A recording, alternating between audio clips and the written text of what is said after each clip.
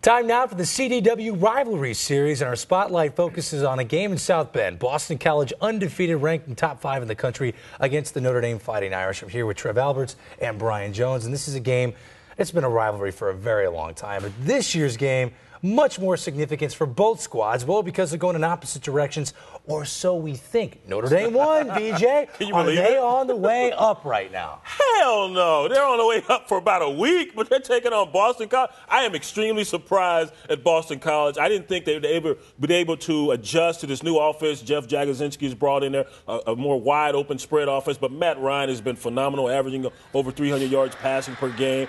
You like the running backs, Callender and Whitworth. I thought they would be solid in the offensive line, but I just didn't think that they'd had the speed that you really need when you want to run that spread offense, but they've succeeded thus far. But let's be honest, we didn't expect Notre Dame to go into UCLA and beat the No, Bruins. I didn't. So what's to say Well, I said they they don't are pick back up for a their week. first home victory against BC? I got a number of friends who are Notre Dame fans, and it's kind of funny. They point out to me, hey, man, finally our defense is – they got 7 turnovers in that game against UCLA, and I think before Notre Dame fans get all excited and think that they're going to beat Boston College, you have to understand something. They still had 130 yards of total offense. 140. Come on, give them 10 more. 140. 140 yards of total Charlie will offense. get mad. It was more – call me up this week.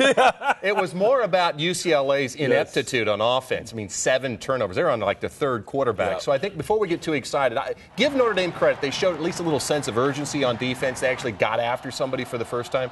But I just think you're right. I think Boston College has way too much going for them right now. Obviously, they're competing not only for the ACC, but big picture, top 5 team. Yes. So BC wins by 10, 14, 21. What's your prediction? Well, I think they win as long as it's not a turnover game. If Boston College doesn't turn the ball over, I think they're better, 21, 28 points better than Notre Dame. I mean, Notre Dame is making very small progress. I mean, they are getting a little bit better every week. Defensively, I think, is where they've made the most progress, but offensively, they still cannot move the ball. The offensive line is soft. They can't run the ball consistent basis, and they have a young quarterback who's still trying to figure out how to play quarterback. It's going to be a long game. And you look at the defense last year, all the problems were in the defensive secondary. This year, they're pretty good. I think ranked like number 4 in the nation as far as what the yardage they're giving up, but rush defense is horrible. So you're going BC? I'm going.